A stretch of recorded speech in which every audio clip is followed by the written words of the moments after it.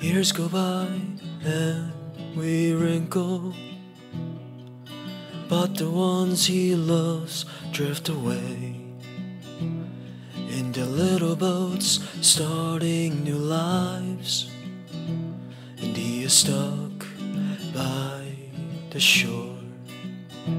He tries so hard making a raft, but when it's out in the sea, it breaks down.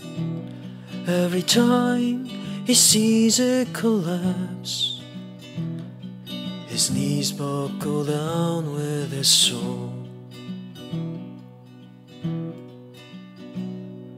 She was there from time to time.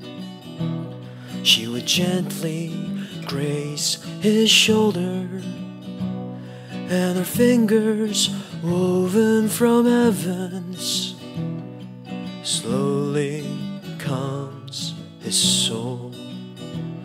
When he feels her touch, he would turn around and see nothing but barren lands.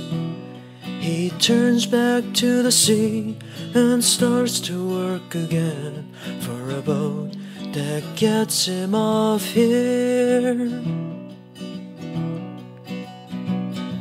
He knows in his heart that she truly breathes, living out there somewhere far away.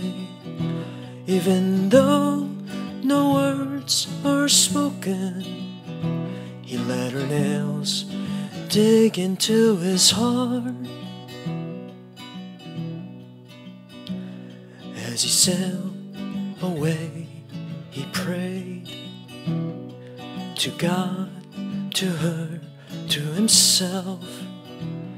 As he saw the storm approaching, he smiled and set his course. He smiled and set his course.